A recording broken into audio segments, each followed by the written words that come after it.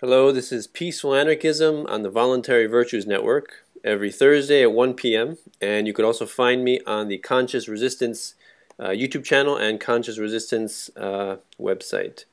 So today we have Samuel Kovac, who is a Czechoslovakian who's currently living in Mexico. He's a Bitcoin specialist, lecturer, consultant, and blogger. And he's also got a great perspective on the change between communism and more free market capitalism. I guess you can't really say it's pure free market, but you can say it's more free, right, than before. So Samuel, tell us. Maybe we'll start off with how you became an anarchist or a voluntarist.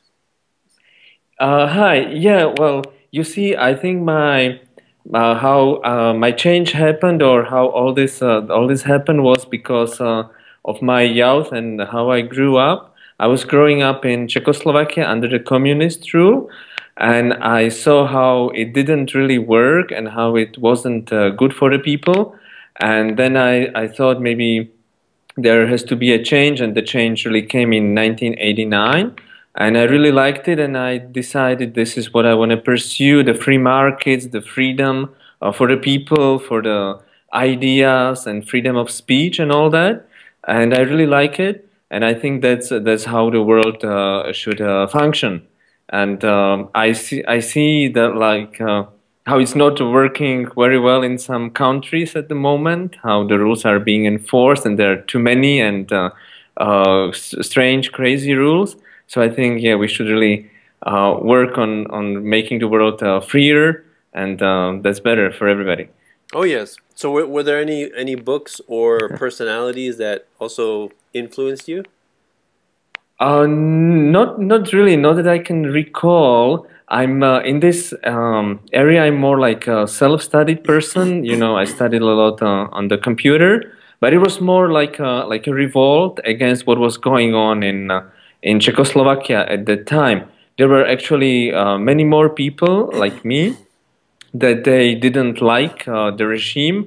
Very, very like a cliche, or the thing that now is it seems really crazy, but it was really like that. In Czechoslovakia, was about the haircut. You, as a boy, you could only have short hair. If you like different kind of music, like metal or hard rock music, you still couldn't wear long hair because it Really? was prohibited. It Wow. was for girls. So communists, they try to regulate a lot of aspects of your life, and people, like me and other people, they were like, yeah, we have to do something else. We have to be opposite. This is crazy. So that's how I became an anarchist, really, by trying to be against this crazy system. I was too young to do anything, special. I was 12 when it changed.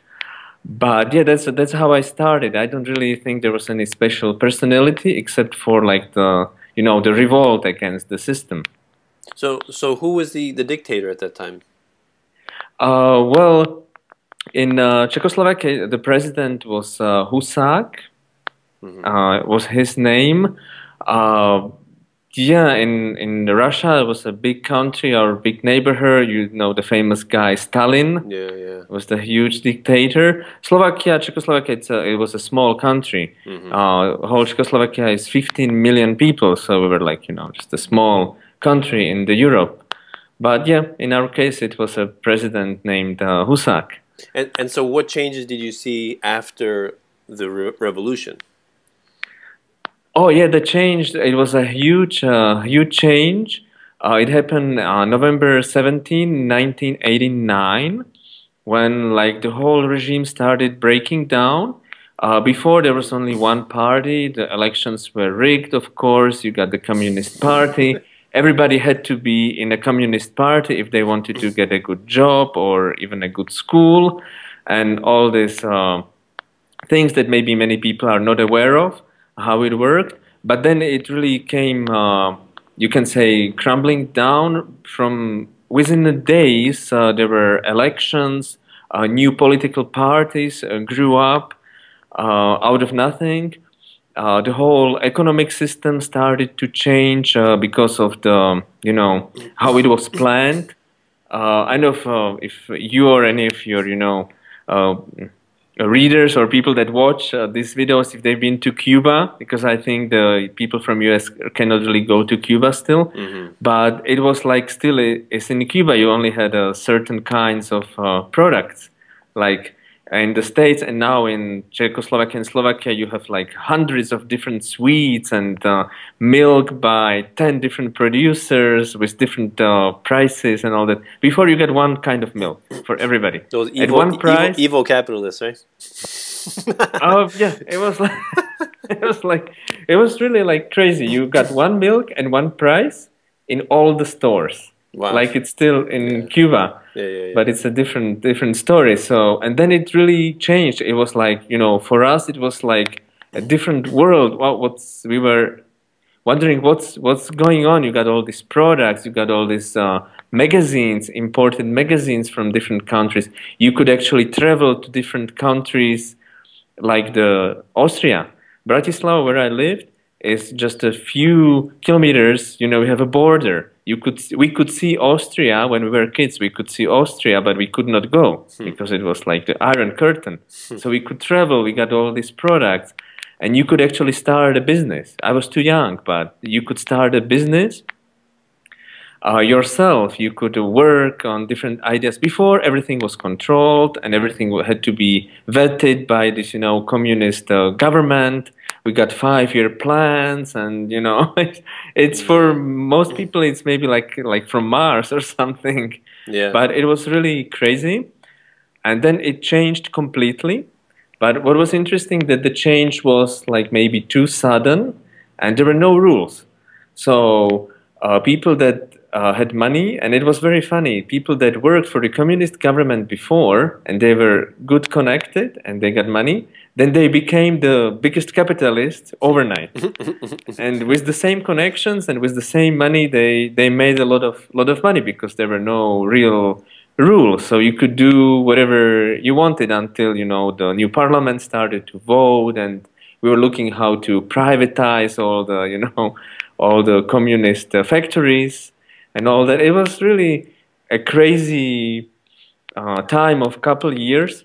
Like for example, the privatization, because it was like, okay, so it's everybody's property.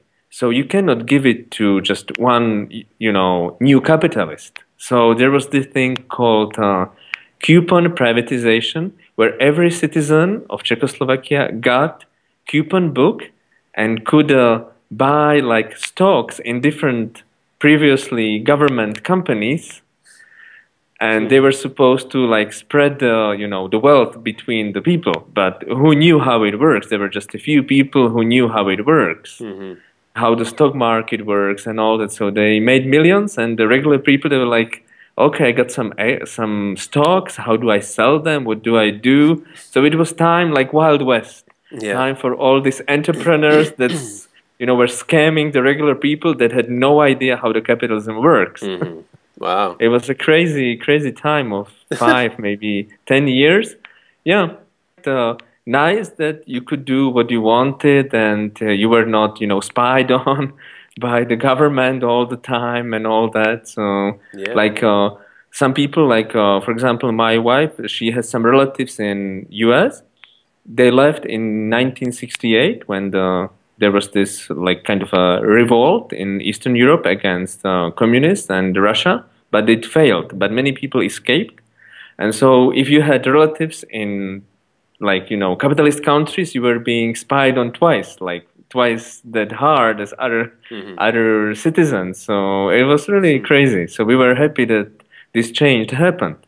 But then, looking in the retrospective, it was really like a Wild West. You got all these businessmen importing crazy things from all over the world. The Chinese stuff came in, and the prices were rigged. It was like there was no control of anything for a few years.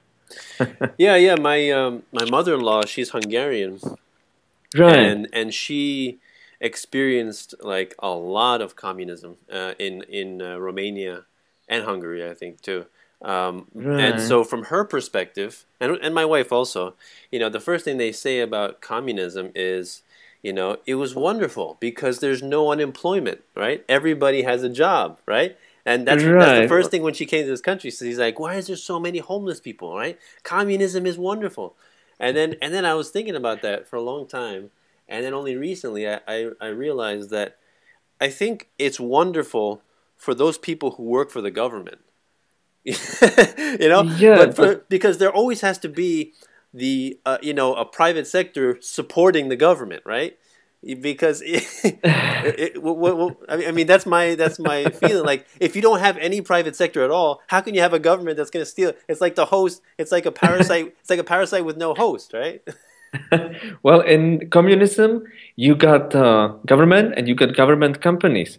So everybody got job because you either were working for government or you were working for government company.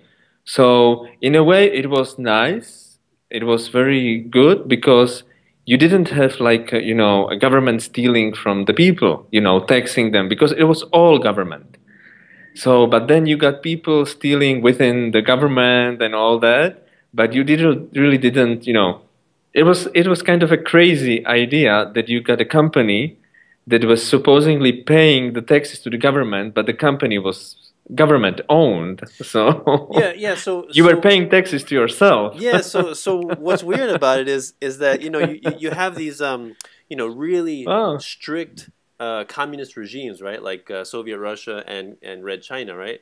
And they Mm. only lasted for a few years, maybe a decade or two, and then they just collapse, right? And they don't collapse, they don't end because another country has invaded them, right? They end just because they can't support themselves. Like they're not producing anything of value that people want to buy. They can't. Maybe they're not. Mm. Maybe they're controlling the farmers so much that the farmers can't even grow food to feed the population, right? So Yeah, to or me, that's it. That's what it seems like. Like how long was the communism in Czechoslovakia? How long? Like when did it start? it started right after Second World War, Yeah. like 1948 Okay. actually when it started. So it was like 40 something years. Hmm. But I think the main trouble was there was no free market. Yeah. So the few people that were running the country, basically they didn't know what's good for the people. They didn't know what's interesting for the people. They were just forcing it on you, like, okay, you have to buy this because this is what we make. So I think the failure was no free market, no choice, no, like the free market decides the prices and the supply and demand. In Yeah. communism, it was all planned. They said, Yeah. okay, we have this many citizens, so we produce this much milk. Yeah. But, it doesn't really work like that. So what do you That tell was people? crazy. What do you tell people when you tell them that right after communism there was a period of chaos where people were scamming each other and exploiting each other? What do you say to people who Yeah. say, well, that's anarchy. How can you be for anarchy? That's anarchy, right? Do you have people that tell you that? How can you be an anarchist? You're for exploitation and you're for, Oh, scams. that's an interesting question that never really occurred to me. The thing was, or basically what was happening in Czechoslovakia was that it wasn't really anarchy. It was like you had people that were still, well connected and running the country, and they were basically cheating. It wasn't like free market Yeah, or liberty. yeah, It yeah, was like, let's say, I was working for a government company. And now the government company was going to be privatized or sold to foreigner investors, but I was still the manager there. So I was, looking for shady deals. I was selling the government property at different prices and all that.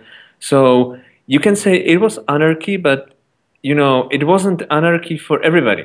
Most people were still following the rules that Mm-hmm. were at that time, Mm-hmm. but some people they say, well, nobody's enforcing them, so let's take advantage. Yeah, yeah, yeah, yeah. So it's like I think that's the different still now in the how the many countries work, that you have some people that don't follow the rules and other people that follow the rules. So, Yeah. but anarchy is that there are no real rules like rules, but it's free. So you decide on the price, on your Mm-hmm. preferences, and Mm-hmm. all that. But still, now you have rules for At least in Europe, you have rules for what you can produce, how Hmm. you can package it, and Yeah, yeah. all this. And the big companies, they lobby for the rules because they like them, and the small people, they have no influence. But it was mostly, like, I don't know, like a Wild West. Maybe that's different. I mean, Hmm. it was the rule of the strongest, Yeah, yeah. which is not what I really like. I think people should not oppress other people or cheat other people. I don't think that that's really anarchy or liberty. It was like the rule of the strongest. Yeah, yeah, yeah. When people tell me like, you know, do you, if there was a button that could turn like that could completely, wipe out government, like, night and day, would you want to do Okay. that? Would you do that, right? Oh, And and I yeah. think that would be a horrible thing to do, because for the same reason in communism in Czechoslovakia, it was a night. You said it was a night and day thing, right? It just Oh, changed just a very. few days, Yeah, really. yeah, yeah. Yeah. Very quick. It changed. Week. Yeah. Yeah. So when people are used to a certain system over many decades, and then you have such a rapid change, sure, that could produce chaos. I can see how that could produce chaos and disorder, and Right. panic amongst the people, right? It's like saying, if you have a religious empire, and then you murder all the priests and Oh. pastors, would that produce an atheistic population? Of course, of Wow. course not, because you're not affecting the minds of the people, right?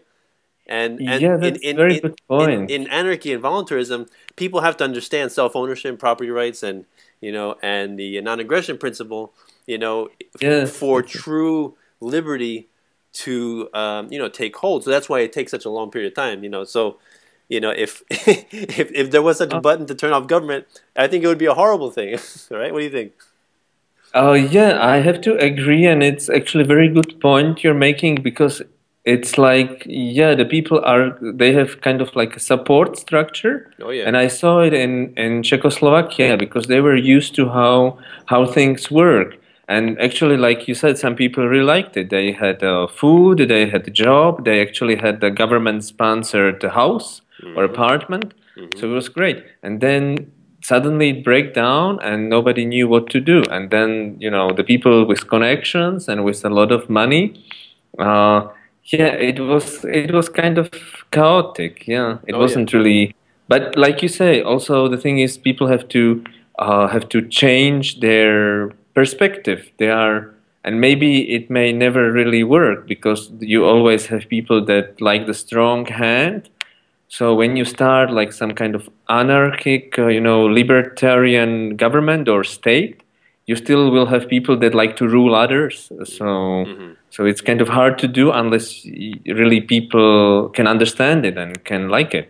Yeah, Because you yeah. always like what we still see in Slovakia. You have people that really try to bribe the politicians and try to manipulate the elections and all that, just because they like the power. They really like to oppress other people, and they like the power. They have to show they have the biggest car and the best house and one more house in Miami and all that. So yeah, it really takes the change in mentality. So And what's and actually, it was like an experiment that happened in Czechoslovakia, when the regime fell. That it didn't really, nobody was really ready for it, and it didn't go the peaceful anarchist way, but it went the way like the rule of the strongest. Yeah, definitely, definitely. So Oh. so what was the reason that you moved to Mexico? Well, it's actually a personal reason. My father moved to Mexico 25 years ago. So I always had connection with Mexico, even when I Ah. was younger. Hmm. And I was coming here for vacations, and I really liked the people and the climate and all that. And then we decided to come here with my wife. So it was like a personal reason, but I think it was a good decision because Mexico is really more open and free, and you could say more anarchic country. That there are rules here, of course, a lot of rules, but they are not enforced that strictly, and things still work because when people are peaceful and when they are nice, and most Mexicans are really nice and peaceful people. So just to give an example that I always tell to my friends in Slovakia, like, the traffic rules. In Slovakia, it's horrible. There are fees for everything and points and all that. It's very strict. But here you can go in a wrong direction. You can make an illegal turn, but you do it like because you are in trouble, you lost your way or something, and the police is usually nice, they understand it, other drivers understand it, because you're not doing it to harm anybody. You really just want to get back, and you don't want to drive another 10 miles Yeah, to yeah. next legal turn, so you take illegal turn. And you don't do it, to show that you are, about the law. You do it for like very, very pragmatic reasons, and You, people understand it here. you're such a And criminal. Yeah. so yeah, it's a nice country to live in. Yeah. Cool. So Yeah. And that's my story. Yeah. so tell me how you got into Bitcoin. Oh, Bitcoin, yeah, you see, it all turns around these rules and regulations and the freedom and anarchy, really. Before in Czechoslovakia, when you wanted to travel to other countries, you actually had to buy, dollars or other money from the government, and you had a certain limit. So when we wanted to go to vacations, to even Yugoslavia, which was part of the communist bloc, you had to have a permit to leave your own country and all that. So the money was really controlled, and the Bitcoin, it's like the opposite. It's like a revolt. It's really, like. Now we have sort of like a free market, so that's great, but we don't have free money. Money is so rigged and so controlled, it's terrible. So Bitcoin is like free money for everybody. And I really love the idea. And my background is computers and also cryptography and economy, so it all, mixes in Bitcoin, because Bitcoin lives in the computer, in your cell phone. Yeah, so I was really amazed that something like this could work, that you can have, it's called like trust without third party. So before, you have to trust banks, you have to trust the government, but then in Czechoslovakia or even now, you trust the government to sell you just the correct amount of the foreign currency because there is a limit. They don't sell you more, or you cannot transfer more money across the borders because government thinks it's dangerous. So, but Bitcoin is Dangerous. free. I can send you, it's amazing. I can send you now over the Skype. I can send you $1 million in Bitcoin Wow. because it works via, scanning of the QR codes. So you show me your code, I scan it with my phone, and there it goes. And it's free, it's instant. And it's free in also, not that there are no fees, there are very little fees, but it's also free that nobody has anything to say about our transaction. It's our money and it's our freedom to do what we want. So it's like Bitcoin is that you don't have to trust anybody, that they know what's better for you. Yeah, yeah. So And I really grew up hating that because the communists thought they know better for everybody, and you know how it ended. yeah, yeah, definitely. Yeah, just like, I tell people a lot when I talk about the monetary system, our currency, the US dollar, is a fiat currency, right? It has no backing at all. It's just completely, debt-based currency. And Right. and how many fiat currencies in the past have existed that are in existence today? Zero. Right? Right? Yes. All of them have collapsed to zero. And why do we That's think that the U.S. dollar is going to be any different? So what do you say to people when you talk about Bitcoin? They say, well, look at the price of Bitcoin right now. What is it? $250? It was at 1,200. Now it's collapsed. It's just a bubble. It's just a bubble. It's a scam. What do you say to those people? Right. Yeah, that's the usual questions actually everybody's asking, and I'm glad you bring it up. Actually, the Bitcoin, one important thing is the Bitcoin works at any price, because if Bitcoin is worth $10, then you just have to send more Bitcoins so that you send more value to somebody. So it doesn't really matter. But of course, if it's widely accepted, there is limited number of Bitcoins, which is a great thing compared to other monetary systems. It's like gold or Oh something. yeah. Oh yeah. So everybody can check how many Bitcoins are in existence at any moment. but they are very divisible up to 8 decimal points. But yeah, what do I say to these people? One thing is, it works at any price, and more people use it, the higher the price has to be because there is limited number of bitcoins. And of course, it's a speculation, but it has been in a bubble like 3 or 4 times. I saw it grow from cents to dollars, from dollars to tens of dollars, from tens of dollars to hundreds of dollars, then fell back. So it has been going up and down. Of course, you have speculators for everything. Um, Actually, it was an interesting story with, like, for example, with the iPhones, that you have people that buy iPhones in one place and sell them in other place. They use iPhone as a currency. Instead of Sure. traveling with money, you can travel with an sealed new iPhone because you can always resell it for even more than what you bought it for. Wow. So people, but I think that's the beauty of this anarchic system, that people always find a way how to, go around any rules and any systems, and they fine tune the system always. Like, so yeah, always. I mean, the speculators like Bitcoin because there is not so much regulation. So if you want to hold Bitcoin for a long time, that can be difficult to manage. But of course, um, if you want to use it for practical purposes, then it's very simple because you buy it here in Mexico and you sell it the same day in some other country, or just over a few days. So it works perfectly short time, and as more people use it, the volatility will even because it will be more liquid. But you see, people say it's a bubble because the speculators like it. But the technology and the idea of Bitcoin, it doesn't depend on the price, and it cannot be uninvented.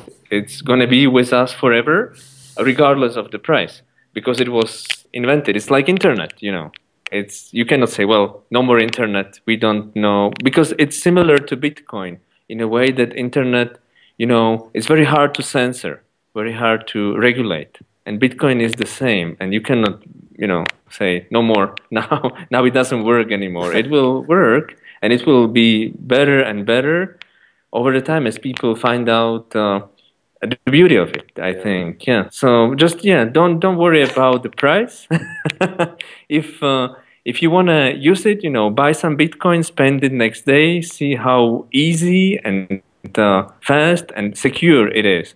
I was just showing my wife the other day, like, how do you pay with credit card? Okay, credit card number, direction, expiration date, control date, blah, blah, blah, blah, blah, blah. And you give all this to somebody you never met Yeah. because you want to buy something from them, and you have to trust them that they keep it secure. Yeah. Paying with Bitcoin, you take out your cell phone, snap a picture of a QR code, and there it goes. Nobody has any information that they can lose or use against you or anything, and it's much faster. Mm-hmm. So it's just a question of time. Like we say in the Bitcoin community, the better always wins. The nature likes the way of less friction. So Mm-hmm. what's easier and faster is the future. I mean, the banks don't work on weekends. I mean, they turn off the computers on the weekend. It's the computers, then there's nobody writing it on paper, Yeah. but they don't process things on weekends. Yeah. Yeah. How crazy is Yeah. that? Yeah. I So yeah, find don't. Yeah, I find it really funny how a lot of these government institutions like the post office, like libraries and like banks, which banks are not really completely government, but they're heavily regulated. But Yeah. you just look at the hours, like you just said, on weekends, hours for the library. Like I just saw the hours for my local library. There's 3 hours they're open on Saturday and 3 hours they're open on Sunday. And I'm like, if a private company decided to open for only 3 hours on a weekend, how quickly would they go bankrupt, right? Like the weekend is the busiest No, time, of right? course. Yeah. The weekend is that's when nobody's working. Yeah, when people have free. Why would you want to not be open on the weekend? Doesn't make sense, right? So Yeah. No, it's that like the Mexican banks. They close at 4 p.m. And most Mexicans, they stay in work until 6 p.m. But the banks, they close at 4. So yeah. what's the sense of having a bank, you have to escape from your work to go to your bank, or Exactly. have to go there on your lunch break or something. Exactly. Exactly. Yeah, I explain Bitcoin a lot to my patients because I'm an acupuncturist. I used to work in a clinic, car accident clinic, and Oh, it's great. yeah, so I would talk about Bitcoin a lot with them because, that's a little bit neutral. Like, I don't really talk about anarchy specifically because that can be a little bit, how you say, they get defensive if I mention anarchy. So I have to go Yes. backdoor methods, like talk about the monetary system, talk about the Federal Reserve, and things like that. And so I describe Bitcoin a lot to people as digital gold, because Yeah. it's limited, right? It's scarce, and that's one of it. The beauty of it is, and the other thing people tell me is it doesn't exist. It's on the computer. Anybody can hack it and steal your Bitcoin, Mhm. right? And so that's another reason why people don't trust it. So what would you say to those people who say it can just be hacked? What would you say to those people? Well, there is a thing that most people, unfortunately, they have hard time understanding with the Bitcoin, because Bitcoin, it's a network, like a technology. It's a network of thousands and thousands of computers that work together and like secure the Bitcoin transactions and Bitcoin network. And these thousands of computers, they run this software, and they have never been hacked. The software is open source, so it's not hidden. You can look at how it works. So you don't have to try to hack it. You can actually read through the code and try to find the problem there. You don't have to, be sneaky and try to hack it. But nobody was able to do that. Actually, there are people that are improving it over time, but nobody was able to find any flaw in the main system, which is based on years and years of research in cryptography and computer systems. What is being hacked, of course, are the companies. Like you had this Japanese company, Mt. Gox, that were securing the bitcoins for you. You trusted them with your bitcoins because you wanted to trade them. But it wasn't like the Bitcoin failed. The company failed because somebody, maybe inside work, maybe some hacker hacked the company. But they never hacked the Bitcoin itself. The Bitcoin are still secure and working, but this company didn't do its work properly. So what I tell to the people, to make it short, is like, somebody hacks Chase Bank. Does that influence the dollar? Is the dollar less secure? No, just one bank didn't do its job properly. Yeah. So it's actually the same. Somebody steals gold from some vault. Is the gold less secure? No, the gold, you still cannot fake the gold, really. Well, you can, but obviously you'll find out that it's fake gold. Mm-hmm. So you cannot create gold out of thin air. Yeah. And so it's the same. Bitcoin works really, really well, but some companies, they don't know how to work. So you can steal credit cards just as you can steal bitcoins. But it's not the problem of the Bitcoin. It's problem of how different companies secure it. Yeah. Yeah, so that's the difference people don't understand. They say, well, Bitcoin has been hacked.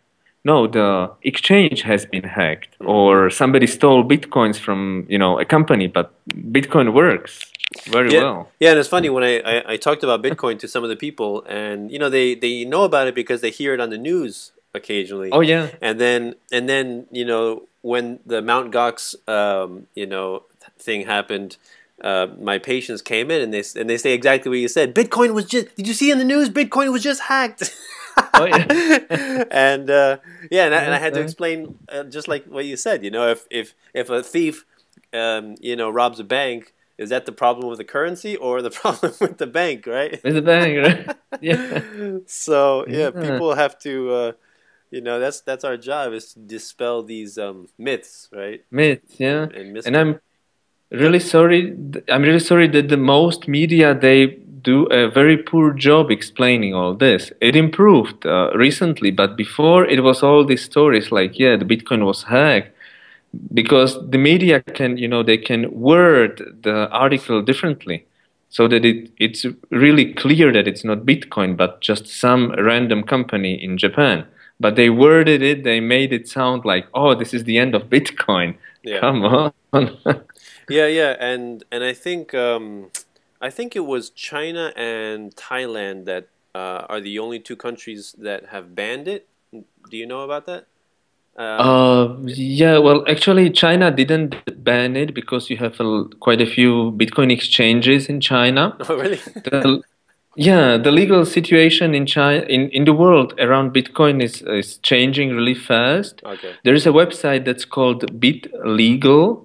I don't know if it's .net, I think. Well, you can find it on Google, BitLegal, and they try to compile the news from all over the world regarding the legality. But it has been made illegal, I think, in Thailand and I think in some South American country. Right. Most countries they don't care, but it's what we say in the Bitcoin community again is the governments they fear Bitcoin because it's very open and it's very secure and very transparent. So it's a competition to shady government businesses, you know. Okay. So they ban it. There is even a joke going on like whatever Russia tries to ban on China tries to ban, get into it. It's the future because Russia and China they are afraid of the future. So whatever Oh. they ban, that's the future. Yeah, I mean, you can apply that to the U.S. to I guess most countries. Whatever they ban, get into that.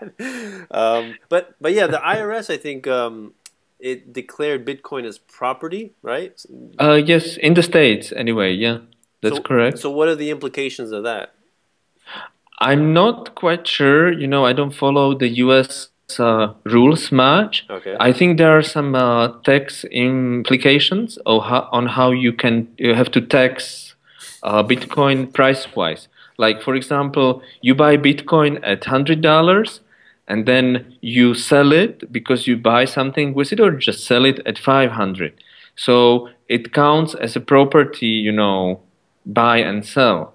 It doesn't count as a currency, buy and sell. And there are different rules on the tax on your profit, you know, on the difference.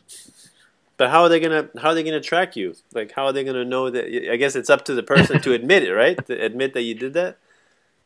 Basically, yes.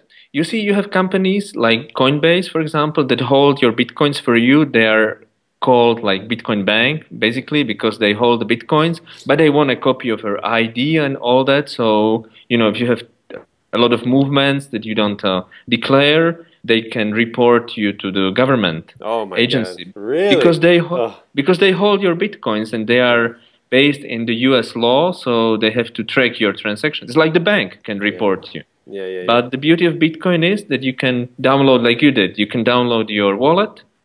You don't have to give your personal information to anybody, and you don't have to report your transactions to anybody. But you have to hold your Bitcoins yourself. If you trust Bitcoins to some other party that is based in US law or European law, they have to follow the law, of course. So that's like, yeah.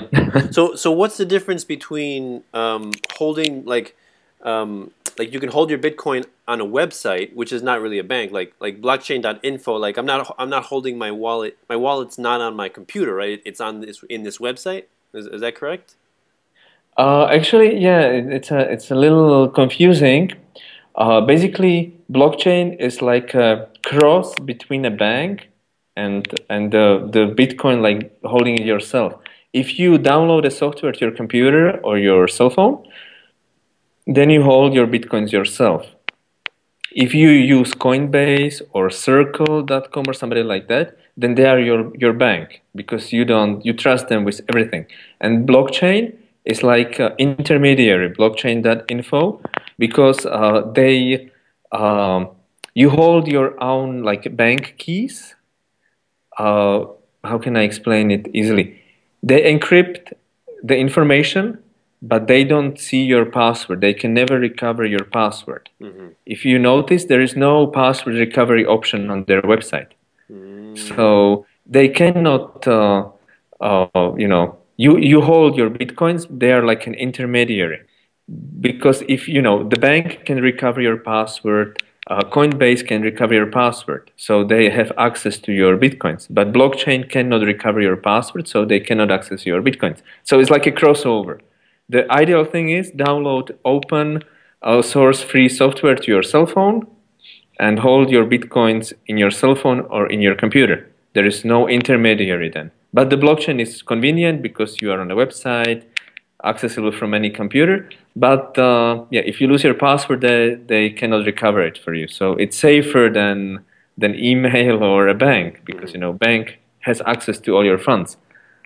So And blockchain, yes. what's an example of some websites that where you can get the software to download onto your computer? Oh, the easiest thing really is to go to www.bitcoin.org. It's a website made by Bitcoin Foundation, Hmm. and they have they have a part of the website that gives you a selection of different Bitcoin wallets, and they explain which ones are based in your computer, which ones are open source. They explain the differences. It's really a great site, bitcoin.org, made by Bitcoin Foundation. I really recommend it. A lot of videos and reading materials. Yeah, because there is in the recent years, quite a competition in Bitcoin wallets. Before there were two or three, now you have 10 or 20 different Bitcoin wallets from different countries. You even have it's called a hardware wallet, that it's like a small USB stick, but it's not a USB stick. It's actually a small, tiny computer that holds your Bitcoins. And you plug it in the computer, make a payment, and unplug it. So, it cannot be hacked because it's not connected to the internet. Nice. So it's really growing really fast. But for most people, it's maybe too confusing. So they like websites like you said, blockchain info, circle.com, coinbase.com, which looks like email. You don't see much difference. It looks like email Hmm. for most people. Like, for example, Coinbase. You actually type an email address and send the bitcoins to an email address. Like you would say, send email.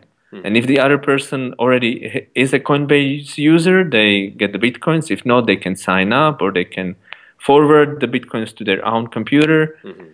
For most people, yeah, maybe they prefer this kind of third-party services, but you have to trust the third party. Yeah, yeah, So yeah. if you want to do it yourself, it's getting easier and easier because the programs are getting better and better.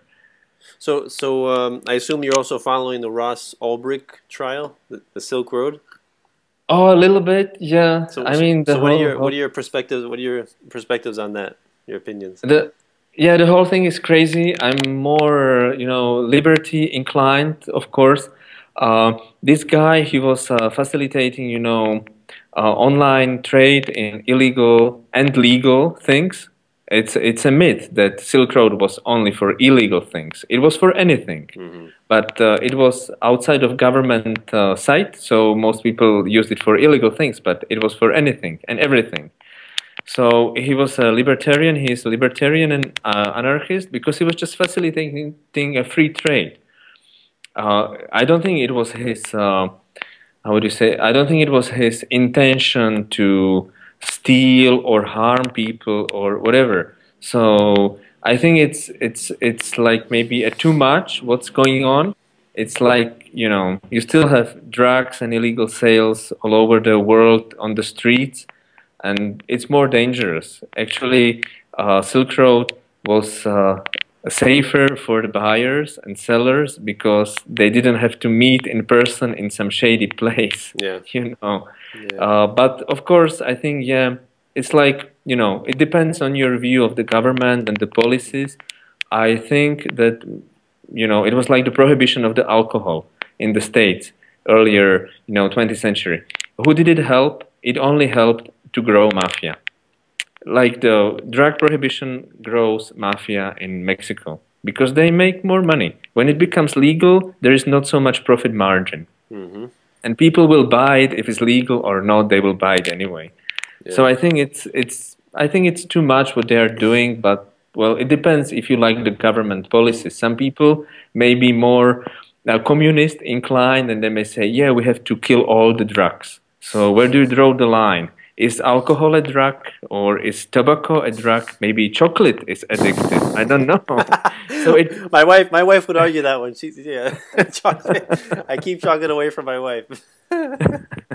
So it really depends how you view the government, but I think it's too much. I'm really more free-minded, and I can see it in Mexico that I would say because the drugs are illegal here, that's what makes a lot of money for the mafia here. Like it did with the alcohol in the States. But of course, if you live in a country, that you have to follow the laws of the country where you live in. So Yeah. Ross Ulbricht was not declaring taxes. He was facilitating the sales of illegal substances according to US law. Well, now the marijuana is not anymore illegal in some parts of the US. So what do you make of that? I mean, the laws change. Yeah, So, yeah. like the alcohol was illegal. If I'm right, it was illegal in the States 100 years ago or less than 100 years ago. Yeah, Well, yeah, now it's not illegal. So yeah. what's right or what's wrong? It depends on the on the time and place, I guess. Yeah, what was funny? I tell this story a lot to people. Is the insanity of man-made law is I think it was like in 1932, 1933.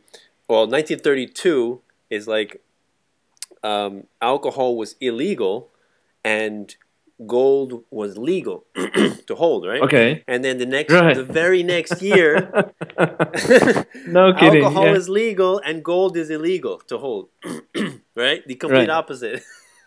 And of course, it's all for the benefit of the people, of the citizen. Of course, The whole point is that it's for our protection. and because we are the government, right? We control the government. Well, We are the government. Don't worry. If anything, if we do anything wrong, it's because you wanted us to, right? well, see. Exactly. Yeah, yeah, yeah. But you talked about the Mexican drug cartels, because that's one thing when I tell people how wonderful a place to live, for example, Mexico is. That's the first thing they say. What about the drug cartels? It's so dangerous. People get dying all the time over there. It's so much crime. But what would you say to those people? Right. Well, it's not so bad actually because we also do, this travel business, and we bring tourists here, and they ask the same things. Mostly the drug cultures, they kill each other. They don't worry about the regular people. There are some kidnappings of the rich people, so they get more money from the ransom and stuff, but they don't care about the regular people.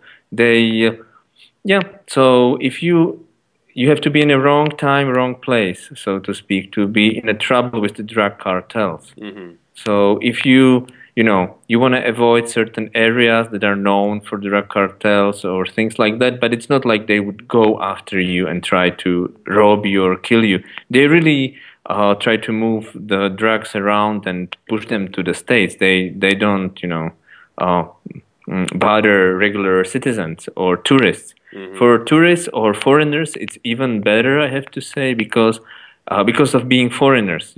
Imagine there is a news that some U.S. citizens were kidnapped or killed. That brings a lot of trouble to the country, and the drug cartels, like you would say, they're like parasites. So they don't want to kill the whole country, the Hmm. whole host. They want it to, so it seems okay. They don't want, to be all over the news and, Yeah. have the government sending troops and military all over. Yeah. They are not smart enough to stay low. Sometimes they just have to have a shooting midday, Really? somewhere. Oh. It has happened, not often, but it has happened. So Hmm. they should be more quiet, I guess. You should give them some consulting, some work. You should get some suggestions on how to be more inconspicuous. Yeah, because but it's really, I have to say, it's not as bad as the media make it, and of course you have shady areas in any country, in any city, Yeah. so you just avoid the bad areas and you'll be fine. Yeah. Yeah. I mean, just like kind of like how dangerous is Harlem, or maybe Brooklyn at a certain time of the night. It's like sure Yeah. you have ghettos, you have slums, and you have shady people everywhere you go, right? Like just Yeah. everybody knows those places, so why would you go there, right? Yeah, I mean, yeah, that's the whole point. Yeah, and they really don't, they mind their own business, but sometimes, you just happen to be in the wrong place. So Yeah, yeah, yeah. Yeah. Well, all right. So I don't want to take up any more of your time. So why don't you let yeah. people know where they can find you, any websites or Facebook pages or anything like that? Sure, yeah. Well, I really highly recommend again the website bitcoin.org for anything Bitcoin related.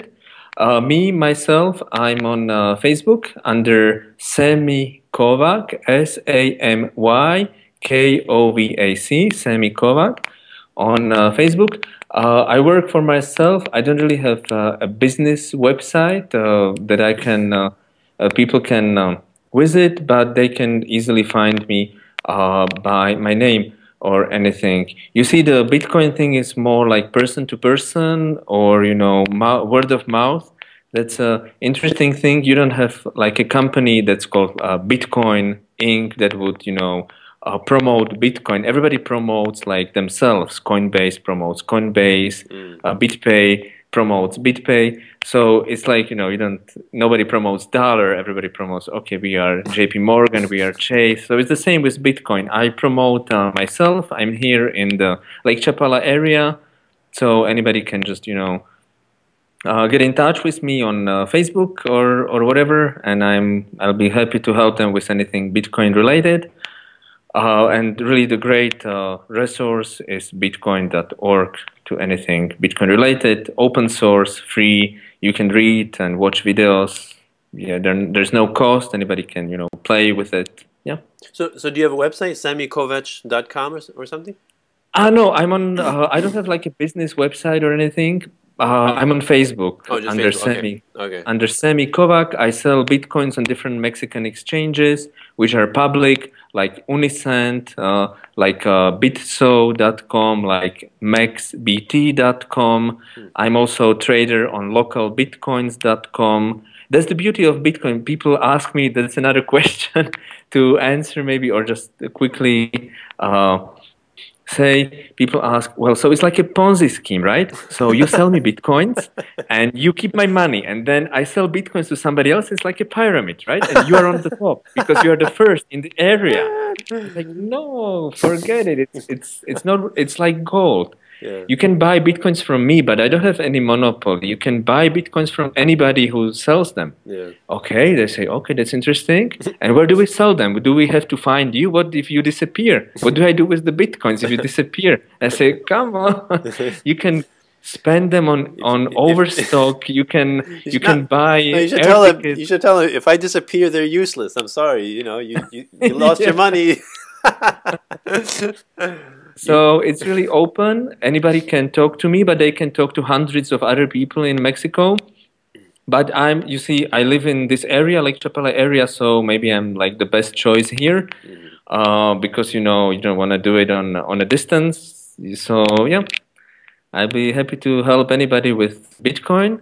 I'll be also in Acapulco on this Anarcho-Capitalism conference. I'll be doing lecture here later, maybe in a month in this area. So yeah, very good. Yeah. It's all on the internet, free Awesome. and uncensored information. that anarchic chaos of internet that we all hate, right? Nobody likes the internet. There's no laws. There's no rules to the internet. We need rules. So is there any last message you want to leave the listeners before we go? Yeah, well, I'm really happy to be on your show. I really like what you are doing for the people. It's very important to spread the message.